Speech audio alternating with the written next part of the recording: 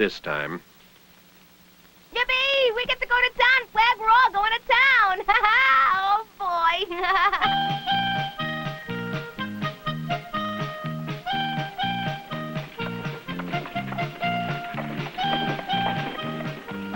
I ought to be washing today. It dries so fast in this weather. Huh? Forget your laundry for once, Ori. Pa's right. Let's just have some fun, huh? Like Sunday. Yeah. We can make life miserable for you lately, right? Right. Oh, boy. Ah, boy. Ah, boy. Ah, If you boys fall off, I'm certainly not picking you up. boy. Ah, boy. Ah, boy.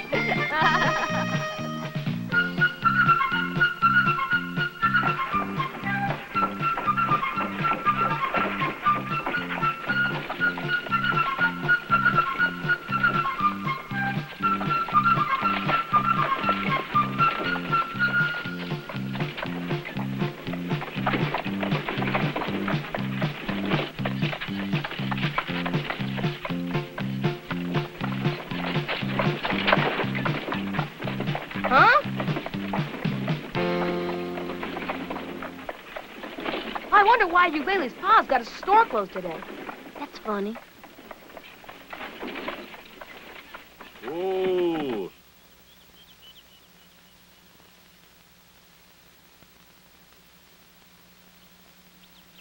He never closes the store. I reckon Grandma Hudo knows the reason. I reckon she does. Yeah.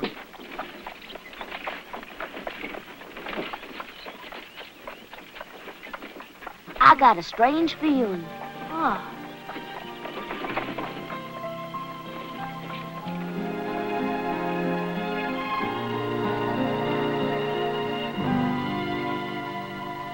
All the Baxters. I have been so anxious to see the two of you. Oh, Why, Flag, you sure have gotten big since I went away. It's almost like he actually remembers me. He's smarter than people think he is. Will everybody please come in? And bring Flag. but Flag will, That's all right. Besides, it's my last day in this house. What? Oh. Look at all that food. It's a whole banquet. This here is a farewell party. What kind of farewell? I've decided to sell my house and move to Boston to be with my dear daughter, Twink. But why so sudden? I just want to live near my daughter's baby. It's still months away, but Mother couldn't wait. Now, all of you sit down.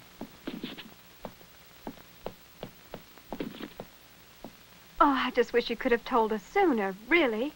I didn't want to worry you, so I thought it was best not to mention it in my letter. I get it. Eulalie's pa's store is closed so they can come to the party, right? I didn't invite her to the party. Why? Huh? I'm afraid Eulalie's family wouldn't be much in the mood for a party. What happened, Grandma Hudo? Hmm? Penny, how about running the general store yourself? What? What do you mean?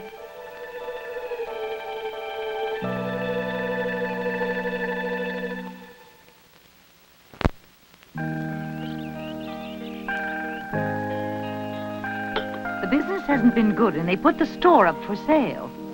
But everyone shops at that store. And they never pay what they owe. He's just too kind, poor sweet man. Well, why should Pa run the store for him now, Grandma? It's no secret that Doc Wilson said that with your pa's arthritis, he shouldn't be doing any more hard work. Yes, but I think you ought to move off that farm of yours and come to town right away now, Penny. But we don't have near enough money to buy out that store, you know. You just leave that to me. When I sell this house, I'll have more money than I can use. I think it's just a wonderful idea for you folks. I know it'll be hard for you to leave the woods, but you have to think of your health before anything right now. Isn't that right, Jody? That's right.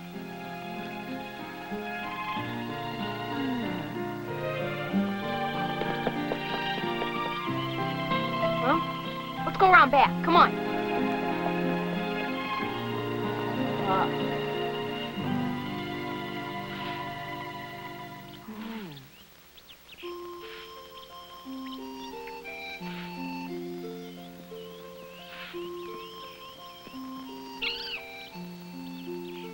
Why, Flag. Oh. Hi. Hi. Oh, I'm so glad you came. You can have all the candy you want now. Sorry, there isn't a lot left, but... Oh, well.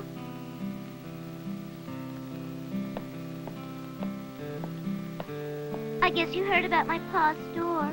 You're moving. Yeah. Pa's brother has a ranch over in Texas, and we're going to go out there and help with the horses and things. Texas, huh? That's far. Oh, well, if I'd known this was going to happen, I would have been nicer to you, too, so you would have taught me how to ride horses and stuff.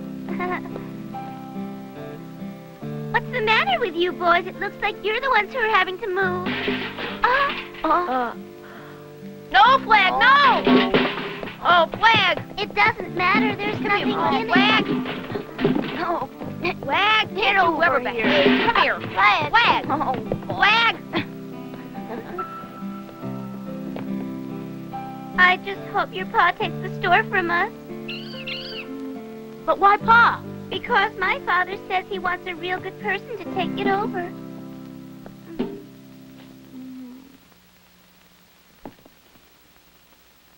I think it's a real fine idea for us now. I'm surprised to hear you say that. But Doc Wilson says the worst thing in the world for your arthritis is real back-breaking work. We've got Jody to help out.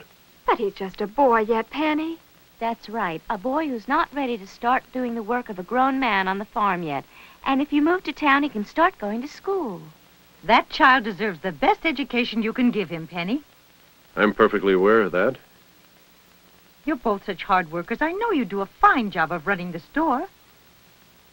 Will you loan us some money? Yes. Mm-hmm. Uh-huh.